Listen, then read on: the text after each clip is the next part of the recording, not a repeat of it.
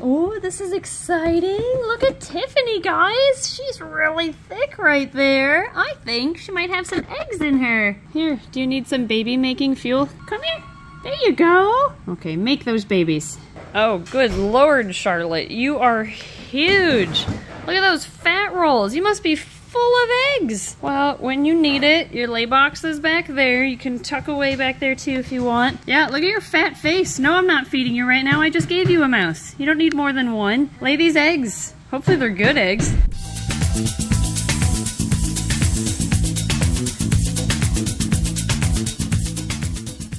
Okay, it's been a couple days. Tiffany, have you laid your eggs? Hi, cutie. Hello. I'm not food, sorry. Still looks pretty round. Yeah, and I don't see any eggs in the lay box. Okay, right. Nothing yet from Tiff. Go back in there, go lay your eggs. How about Charlotte? Charlotte, you are a big girl. You're expecting to lay soon. Oh, never mind, she already laid. All right. Some slugs, some good ones. Huh, that's a weird variety of eggs. Yes, okay. it is. Charlotte, did you get them all out? Did you? Also, stop moving them around. Yeah, stop rolling around your babies. I don't feel anything. I don't see anything. She still looks really thick, though. Yeah, she's just a fat hognose. Like, I feel like if she had some, we would see them lower in her body. But like, this is all empty looking to me. Yeah, that does look empty. She's just a big girl. She's just fat. Yeah, and she was just gonna keep rolling her babies all around. Yeah. So. All right, we'll just put her back then. Yeah. Okay. I think since it's actually really busy here right now, should we just film these in our office? Sure. Okay. Just turn your lightsaber on. Oh, that's a good idea. Is it dead? Oh no, is it dead? Is mine dead? Let's see, if the dark side stays stronger, then mine works. Sure, yours is not. Yeah, that's right. Yeah, Here. okay. We'll just throw mine behind you then. Okay, there. Sweet. Oh, may the force be with you. Yep. Okay, we'll have the force with us while we put Exactly. these eggs into incubation. All right. All right, here are our Charlotte eggs. One, two-ish? Ish, yeah. I don't Wow, know. Charlotte, you need to do better. Well, okay. Look at this crappy one. Oh, yeah, that's a really gross one. Boing. Huh. Oh, ew.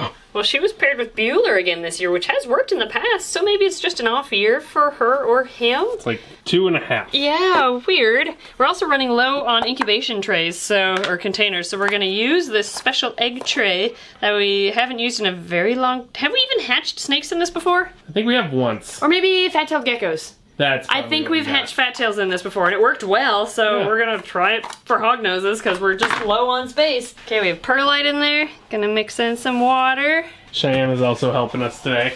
Yep, she came to work. You helping us do eggs? Yeah. Now with the water added, this one's a little bit different. We're not going to put the eggs directly in the perlite. This holder just sits on top like so, and then the humidity kind of rises up through the perlite and reaches the eggs that way. So yeah, kind of an interesting concept. I think I put too much perlite in there. I think you can just use like gel water or even just water at the bottom of this one. Yeah, I think you're right. Really anything that retains or holds on to moisture would work. Okay, so we've got that, and now we're gonna take our good eggs, I guess, and just kind of plop them in there. All right, is that gonna be too big of an egg for the lid to fit? Oh no, it yes, squishes it the egg. I will give her credit for the few eggs that are good. Yeah, they are monstrous. They are big eggs. Maybe we won't be using the tray. Okay, I don't think we can. Yeah. Just drop the egg right into the little... Well, shoot, I wanted to use that tray and experiment with hognose eggs, but it's not gonna fit. So this will go right there. Yep. Okay, how about this one? Looks really good. I'll give it that. Yeah. And it's like the one egg that looks good. yeah, pretty much. And Charlotte is a regular albino, and she was paired with an albino conda. So we might get some albino condas in these eggs. Hopefully that one is one of those. Yep. Do you think this one's worth incubating? Try it. It's probably gonna mold out. But yeah, doesn't hurt to try. What else is there in here? Slug, Not slug. good, not good, not good. Partly calcified. Yeah, all those are slugs. Yeah, definitely a slug. When more than half of it is sluggy looking, you just assume it's not a good egg. Yep. Okay, so there we go. 3. Yep, 2.5 good eggs from Charlotte. All right, well, that's that. We'll put the lid on. Do we need to draw on them? Oh, shoot. Yeah, we do. Sorry, it's been a day. It's been a very long day for both of us. What can we do with 2.5? You could do a family, a mama and a daddy and a kid. Okay. That's like 2.5. That'll work. Okay, so this big one will be, like a face, or should I draw a person? I would do a person. A whole person? Okay. Yeah. Let's see, he's gonna wear How do you draw like a business shirt? I mean, usually business shirts aren't short-sleeved. Oh yeah, okay. Well, this is a short sleeve with a tie. Okay. Okay, there's Dad. I've never drawn people on eggs before. This'll be, we'll give her a dress and nice long hair. Perfect. Mommy egg. Yep. Are you doing a baby? Yep. Hint at snake discovery? Yes, yes. Yeah, because people automatically go to those conclusions. Daddy egg, mommy egg, baby egg, which the baby might die. Ha, maybe I shouldn't have done the baby as the iffy egg. You know, sometimes stuff happens. Yeah, okay. Well, we went there. Okay, there's our egg, or our clutch from Charlotte. Look, you can't even see the baby. No. Like, baby's just forgotten, because it's probably not going to actually hatch. 5/26, Charlotte and Bueller. Perfect. Cool. What do you think, Cheyenne? Since you're here helping, did Emily do a good job? Did she do a good job? Oh, yay! I did a good job. I guess you did a pretty good job. All right, thank you, Cheyenne, for your step up of approval. Okay, let's put them in the incubator. That's getting pretty full. That's a good amount of eggs, actually. And there's still several species that I don't think we're going to breed this year, like the blue beauties. I don't think are going to go this year.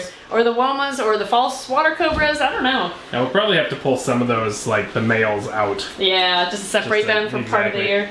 Well, I guess I'll put those there. I don't know. Perfect. And now we wait for Lily? Tiffany. Wait. Lily slugged out. Oh, that's our Tiffany. super. Yeah. So Tiffany is our one chance at getting lavenders this year. So now we're gonna wait until hopefully she lays her eggs. Oh my gosh, you guys. You're not gonna believe this. Omelet decided to lay a second clutch of eggs. I see you trying to hide. Oh my gosh, did I just touch it? Oh no, I touched Omelet's face, sorry. Well, hello. You weren't supposed to lay more eggs, but those eggs look actually really good. Hi, overachiever. Do you have, before I even look at them, do you have any eggs still in you? Did you get them all out? No, I don't feel anything. Okay, so what I'm looking at here is pretty common in hognoses when they get a little bit up there in age. They sometimes get an impacted scent gland. So this is her cloaca, and just south, it looks a bit swollen because there's just some buildup in her scent gland, and honestly, it's not that bad. You can cause more harm than good by expressing it, especially when it's not bad, so we're gonna leave that alone. But that's actually a relief that she doesn't have any eggs, it's just the scent gland. So now I can take a look at these. Oh my gosh, there's more! Wow, these are big eggs too. Oh my goodness, girl, had I known you were gonna double clutch, I would have given you a lay box again. Wow, okay, I'm just gonna put these on this cart, I guess. One, we'll get them out of here and into incubation. 7 eggs, look at this. That came out of her. I can't believe that. Okay, lucky number 7 eggs. And they all look really good too. Okay, is that, I assume that's all of them, right? We've got 7, no more in here. Man, she got them all out. She laid them. Did you actually lay more than 7? Yeah, you know what I'm talking about. Did you eat any eggs? Oh, that's a guilty face. But innocent until proven guilty, I suppose. All right, good job, Omelet. You didn't have to lay a second clutch, and we didn't even pair her because we didn't want to encourage her to lay a second clutch because it uses a lot of resources. So let's get her comfy. I'll put her back. And you know what, Omelet? I think I might give you some extra calcium-dusted snacks to help replenish your calcium levels. How does that sound? Do you want some snackies? Okay, I have our perlite here. Unfortunately, Buck and Darla's eggs went bad this year, so I think Darla may get retired. She has not produced viable eggs, or eggs that make it through incubation for several years now, so we have to figure out what to do with her. Anyway, we have this container now as a result, which I have refilled with fresh perlite. I'm gonna leave this slightly on the drier side since they are hognose eggs. It does seem like the eggs are doing better in incubation this year if the perlite is a little bit drier, which makes sense since they live in sand prairies, which is a drier climate. Now, something I noticed with these eggs, which is kind of cool, is the side that was facing up in the bin is the widest part of the eggshell. So if I turn it here, oh, it's actually hard to see on camera. It's kind of a pinkish hue everywhere else except for the topmost side of the egg. So even if these roll around a bit, which they kind of did a little on the cart when I moved it to get this shot set up, I was able to still tell which side was up because it was, I guess, the most calcified edge or side. So that was kind of interesting. I don't know if it means anything, but I figured I'd point it out. Gonna set all these in. Now, a fan was actually in here last weekend and she gave me a fantastic idea for a theme for eggs, and now that we have more eggs, I suppose I can use the theme of Harry Potter. So let's see what we can do. All right, I think first we've got to do this. The Deathly Hallows, there we go. A broomstick, the golden snitch, the dark mark, the elder wand. Don't know how this one's gonna turn out, but it's an attempted Sword of Gryffindor. Yeah, Sword of Gryffindor. And of course, Harry's lightning bolt scar. Ta-da! Harry Potter theme! I love it! Thank you so much for the idea. Fan who came in last weekend. Let's see, it is no longer ratcorn eggs. This is now an omelet, and since he was the only one paired with her, bruh! Laid on 6/28. Wow, her second clutch. And she didn't eat the eggs again. I'm so proud of her. All right, let's see where in the incubator these are gonna go. Ooh, so this is exciting.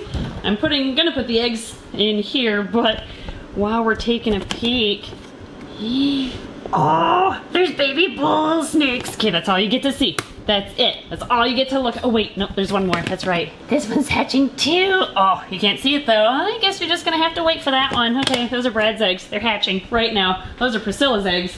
And now we're gonna put an omelet's second clutch right here. But wait, there's more. Where'd it go? Where'd it go? There it is. So you know how Jafina and Bruh had this beautiful clutch of eggs, and we're gonna learn something really, really cool when they hatch? Well, Jafina 2 also double clutched this year. She laid some beautiful eggs as well, but take a look. So I guess this is a 3 clutch video, actually. You get all the bonus backstage insider info.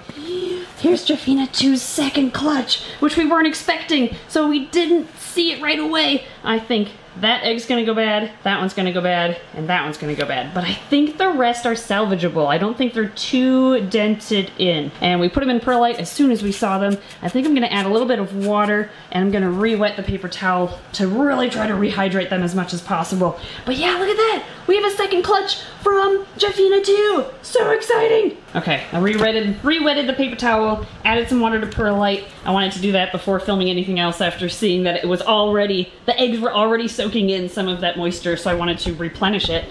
There they go! Oh my goodness, there are so many eggs in here! And they're already hatching! I still can't believe that either. Okay, so thank you for watching our extra clutches, surprise clutches for 2023. Look at this! Man, I never thought the incubator would get this full right away. Oh, that's right, we also had another double clutch. The mangrove snake. Oh, I think I already showed these though in another video. But yeah, mangroves had another clutch. Those 3 are bad, but the one on the bottom that's keeping them all stuck together looks really good. So I think that one's gonna hatch too. Who else is due to hatch soon? Those are the MBK eggs. Those are gonna hatch soon. And actually, the ones I thought were gonna hatch before anybody else were the Madagascar giant hognose eggs, which look good, but are just not ready to come out yet, so they're taking their time. That's okay, they'll come out when they're ready. I could just look at these for hours, watching and waiting for things to happen. Oh my gosh, but I'm not. I'm gonna keep them warm. Thank you guys for watching. Thank you Patreon backers for your amazing support, and we'll see you next time.